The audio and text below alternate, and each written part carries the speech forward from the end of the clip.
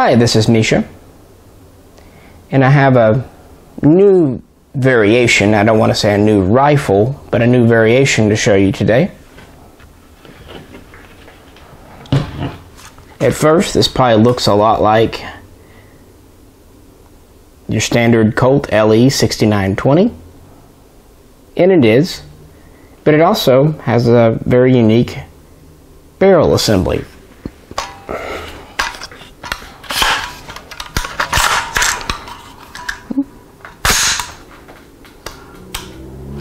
This is the 6920 HBPW, and what that stands for is, and what it really means is, Colt took an M4A1 SOCOM upper and dropped it on a semi-auto only M4 lower.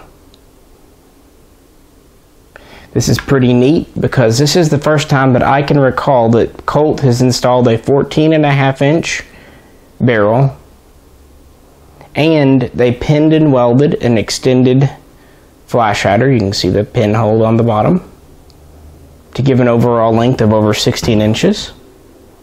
We have the bayonet lug, we have the grenade step, and otherwise we're pretty standard 6920 in the back.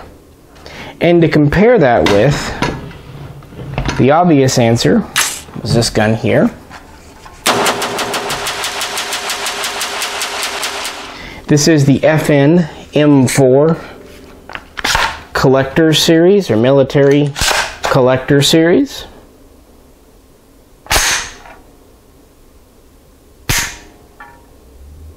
And this is FN's version of an M4A1. This is mine. It comes from the factory as you see it here, except of course no optic on it. This is just a primary arms, nothing special of course. Everything else that you see on it came from the factory. So I thought we would compare these two and talk mostly about this relatively interesting, at least to me as a military collector, new version from Colt. Well, we have history videos on the evolution of the M16 and the Carbine and all that, so I don't want to go into it now. I'll just kind of briefly recap where the M4 came from and where it's at today. In 1982, the U.S. military, spurred on by the Marines and the Army for the most part, adopted the M16A2. Now, the A2 was an upgrade of the original M16A1, which dated back to 1967 when it was officially adopted. The main differences with the A2 were that it had the faster 1-in-7 twist rate for the 62 grain projectile that had been recently adopted by NATO. Also, whereas the M16A1 was safe semi-auto, single shot, and fully automatic, the A2 was adopted as a safe semi-auto 3-round burst option.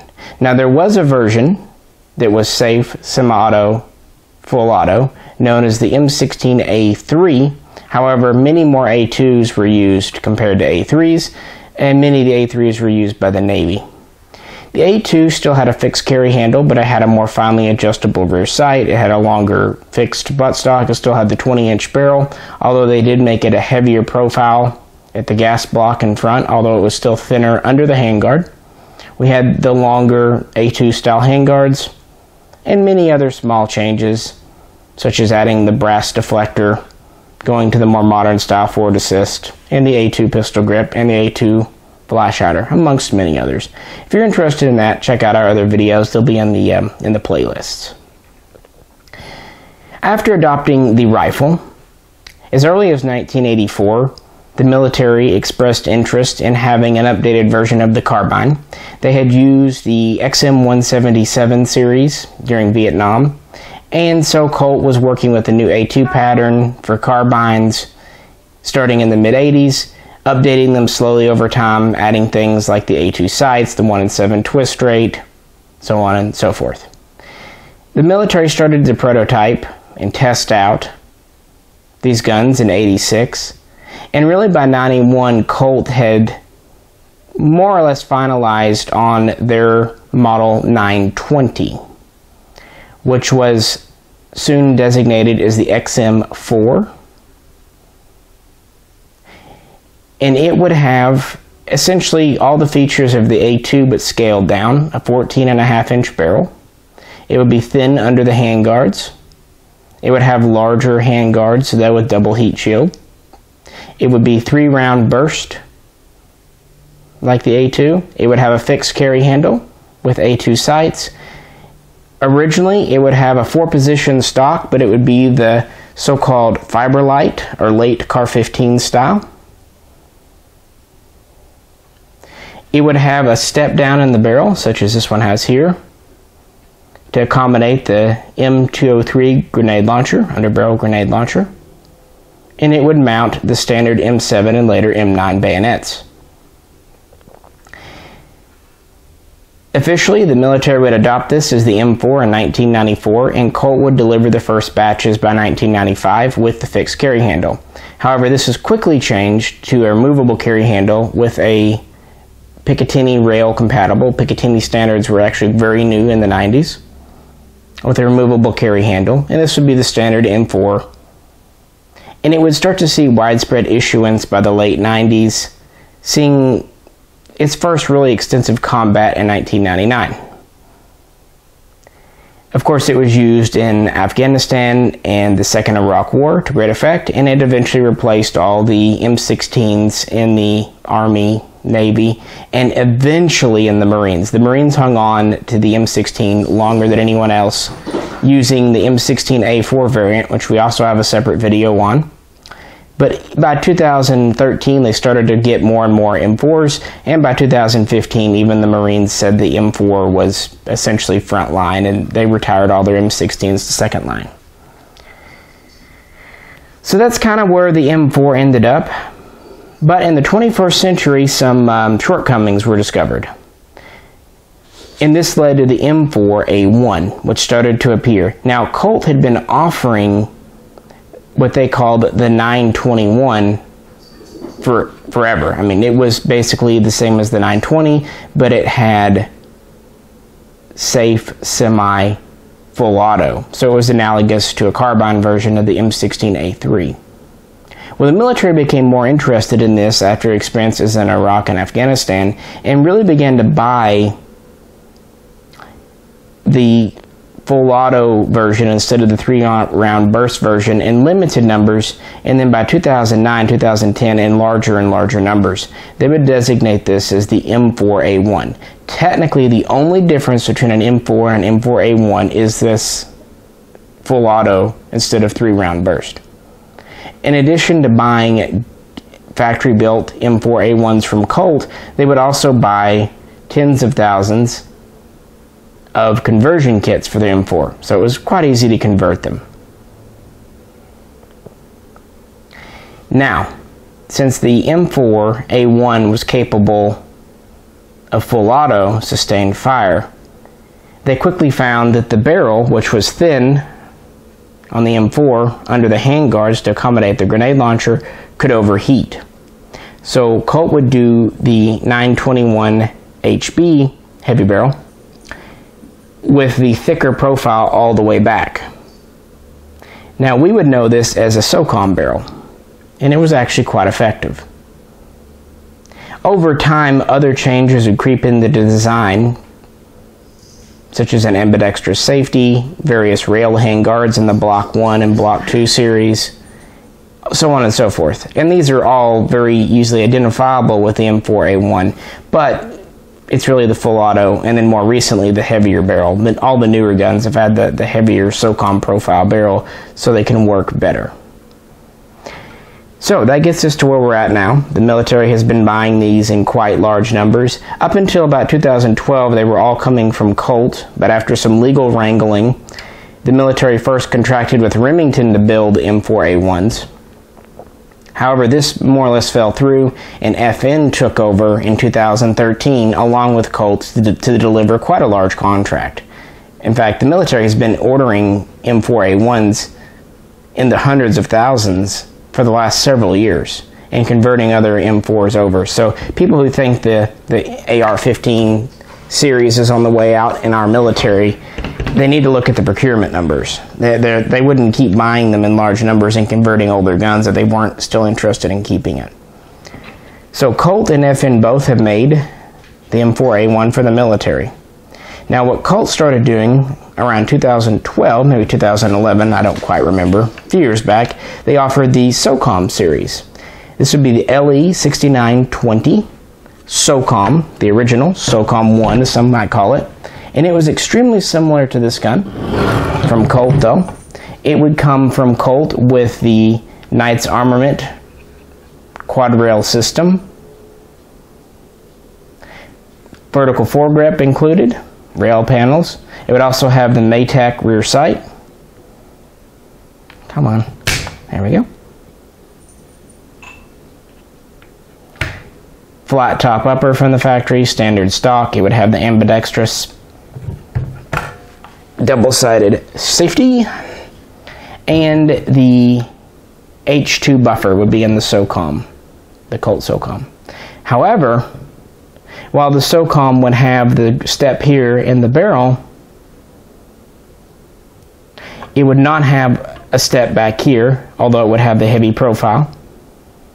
And it would have a 16-inch barrel, 16.1 give or take, with removable A2 flash hider, so it would still have the longer barrel. They would also do the LE6920 SOCOM 2, which would have the Block 2 style rail system made by Daniel Defense. This was more of a full-length rail, although it still had a fixed front sight, which I always found was kind of unusual. Now these guns sold in the mid-thousands, anywhere from 13 to 16,000 when they were new, but after they went out of production, especially the SOCOM 1 became quite collectible, selling for 18 to 2,000 and up on Gunbroker. This was the closest to an M4A1 that Colt would do, even marking them on the Magwell M4A1, which became desirable in and of itself just for the receiver. In response, 3 years ago, FN would do their military collector series, offering the M4, as they would call it, although it's just marked FN15, and the M16, marked again FN15. And we have a video on both of those. This is the M4 version. The M16 version is analogous to the M16A4. It's the same as this, it just has the longer barrel and of course the fixed stock and the longer Knights rail system. So that was FN's response. The problem was, FN, while they could sell AR-15s commercially, and they could manufacture military AR-15s using the TDP, could not legally use the TDP to manufacture their military collector series. So technically, while they were great guns, they weren't manufactured with the literal mil spec. However, Colt, since they own the rights to the M4, although they're no longer exclusive, can manufacture guns to as close to TDP as they wish. This is why people wanted a Colt to do a gun like this for a very long time.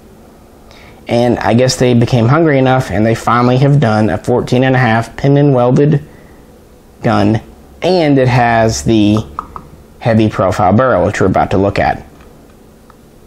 However, like most things Colt, it's kind of one of those so close yet so far away. But what they didn't quite get right on this is still quite correctable. So we're going to compare these two and give final thoughts at the end. So let's start off with the barrel, which is really the key point on both of these. And I'm not going to keep you waiting. This is a true 14.5-inch SOCOM profile type barrel. It has the step down for the 203 or now the 320 grenade launcher here. It also has the flats cut into the thick barrel. You can see this is much heavier than on your standard M4, but they had to put a little flat there for your grenade launcher.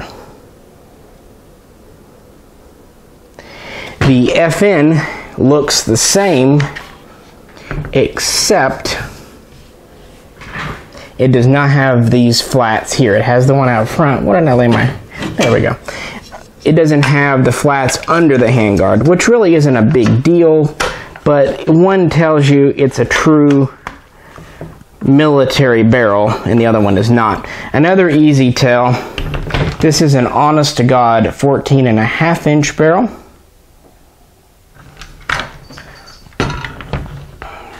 Whereas this is actually about a 14.7, maybe 7.5. The reason is this uses a pinned and welded on standard A2 flash hider. The pin is actually, let's see, you can feel it on one of these sides here. Flip it over. This one's actually on the side here. Just a cross pin to keep it from unscrewing. It's, like I said, just a slightly longer barrel. Whereas the Colt uses an extended, quite an interesting style of extended A2 flash hider as well. As you see, the flats, this rear section is actually what's extended out just a bit on this back area. The fronts, the slots are the same. The back's just stretched out about 1/3 of an inch. And it's pinned on the bottom. You can see a hole there.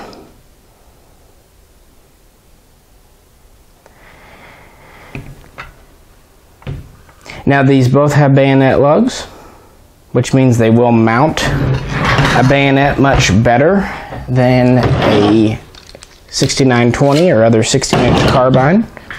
On the FN,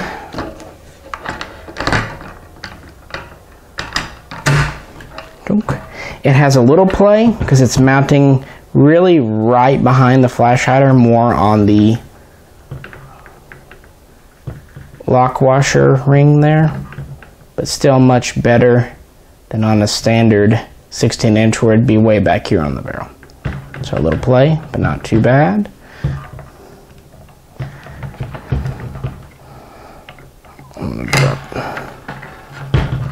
This also came with the military style reversible side sling mount.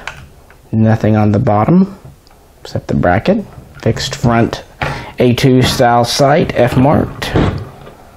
The Colt, let's see here. We've got our bayonet lug.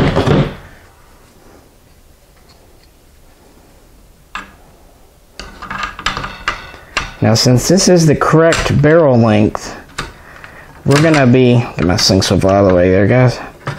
There we go. We're actually gonna be on the back, on the rear, right over the flats where it should be, so it's gonna fit a little tighter. And here you can see how the flash hider sticks out a little further. So actually, the FN has ever so slightly a shorter overall length. This thing is like a 16.1, right at the limit. This thing's more at about 16.2 to 16.3 because of the longer flash hider. But the flip side is, if you remove this flash hider, you have a 14.7 barrel, so close. If you were to remove this one, say for an SBR, or to replace it with, say, a Surefire, you would have the authentic 14.5. It also came with this side sling mount, reversible, and the A2 F-marked style front sight base. Now, moving on, this is a pretty standard 6920. We have the standard M4 double heat shield handguards, flat top upper. It comes with a Magpul M-Bus polymer rear sight, which Colt's been using for several years now. We have a standard lower marked M4 carbine.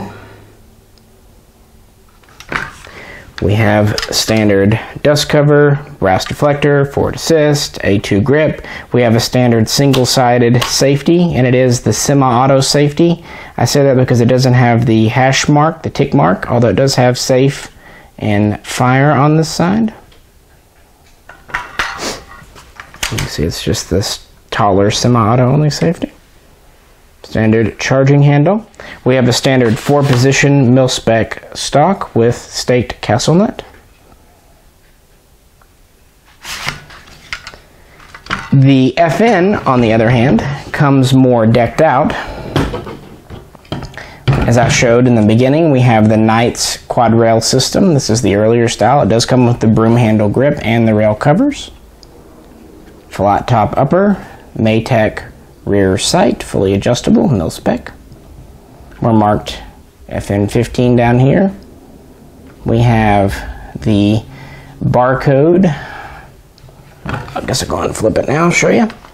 On this side, little sticker. The Colt has the engraved barcode.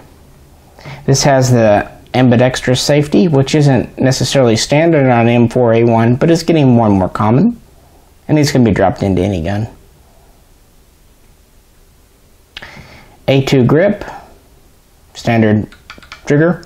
This has a 6-position tube, but it is still staked in place. It comes with this FN marked stock on the side and even on the back.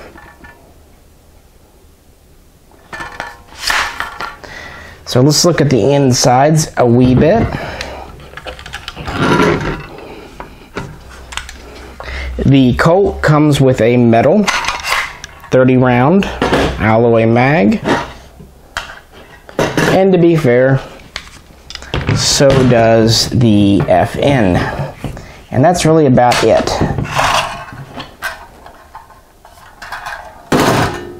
They both come with manuals, of course, and they both come in cardboard boxes.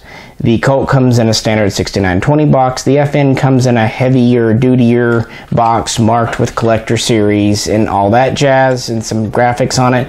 It's still a cardboard box.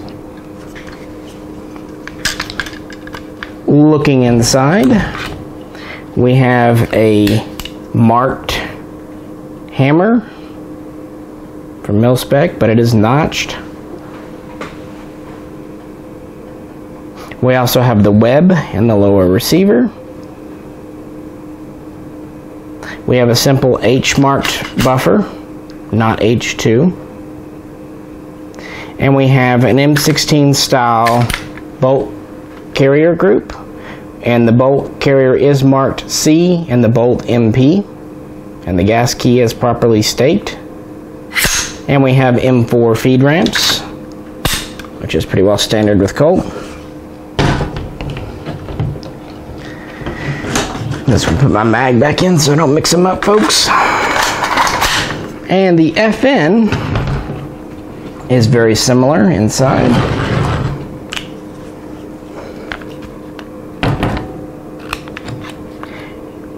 We have a military spec bolt group again, M16. Of course, it's not marked with C. M4 feed ramps. We have an actual full auto style hammer. Pretty neat. We do not have the web. Now I have put an H2 buffer in this one. That's something I did.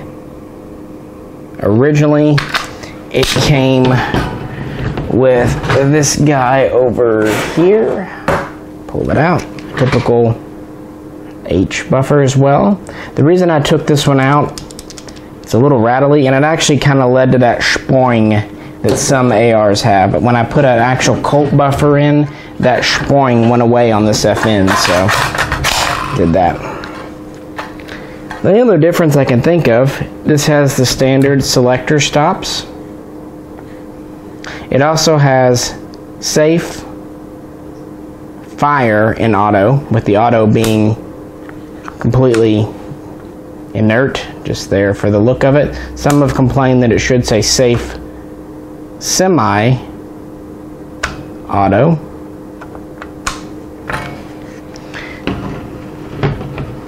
The Colt, on the other hand, has their trademark selector stops where they're milled off. This is standard. They've done it since the earliest SP1s. And it has just standard markings without a fake auto marking, which doesn't surprise me at all, Colt being Colt. So that's a pretty detailed run through, I would say. How do they feel? And then we'll end up here.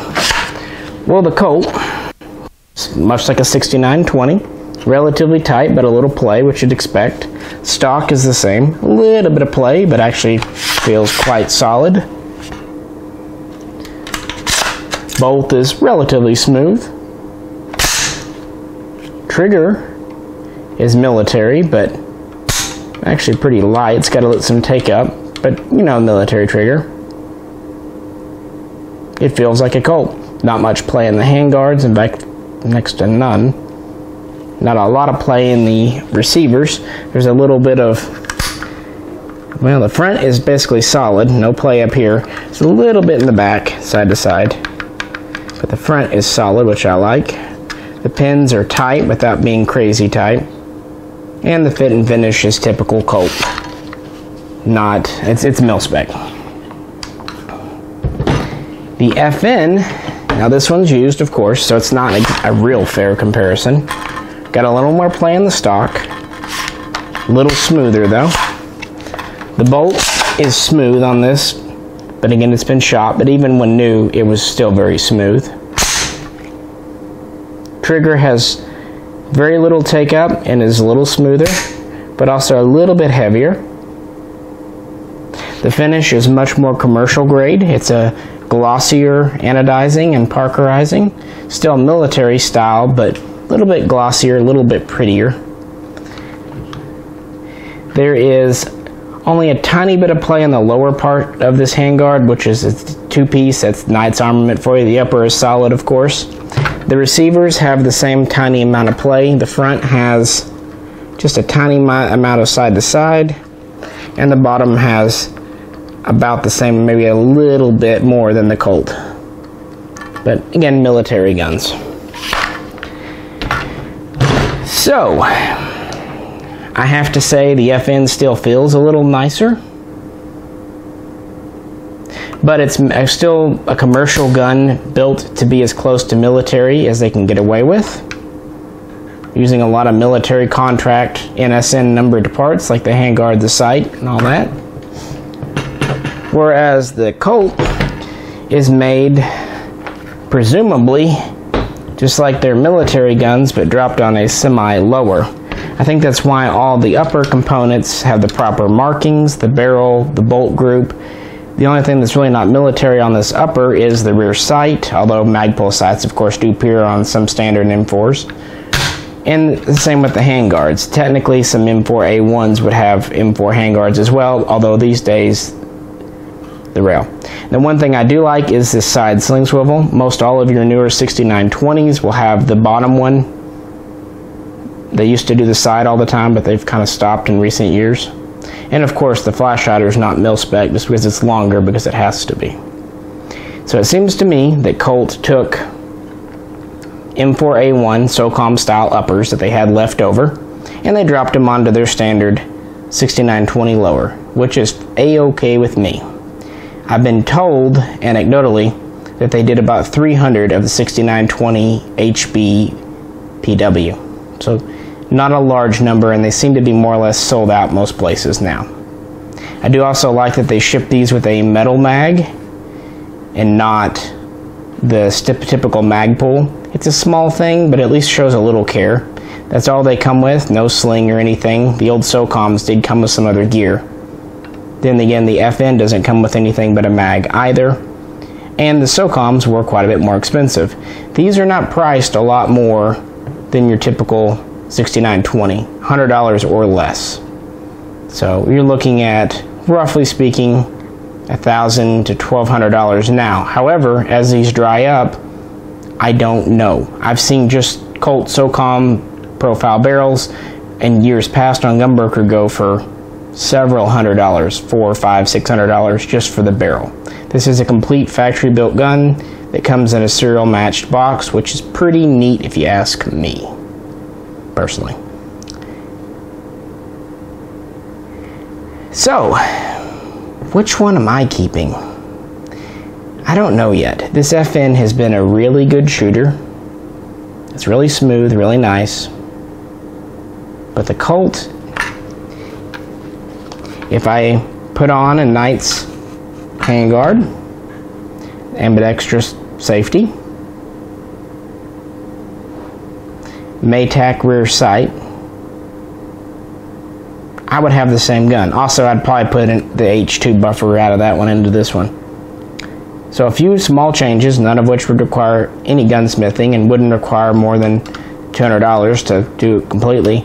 I can make this into what the 6920 SOCOM should have been all along. So I'm going to have to think about it.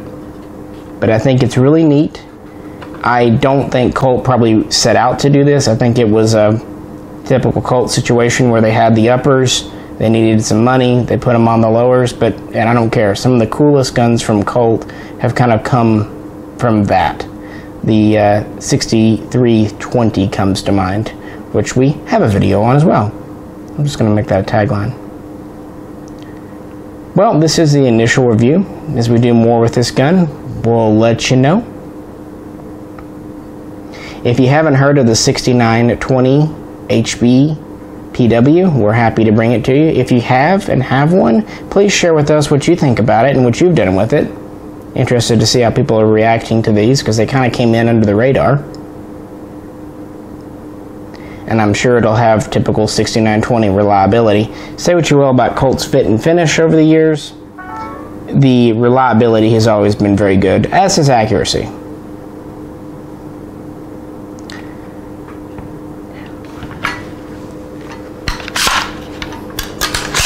We appreciate you turning in, of course. Every view is really appreciated. If you like the video, we'd appreciate it too if you'd click like, and also we'd love for you to comment below. And if you'd like to help support us even more than just watching our videos, which is already great support, please click on the link and check out our Patreon page. This is Misha, and we'll catch you next time.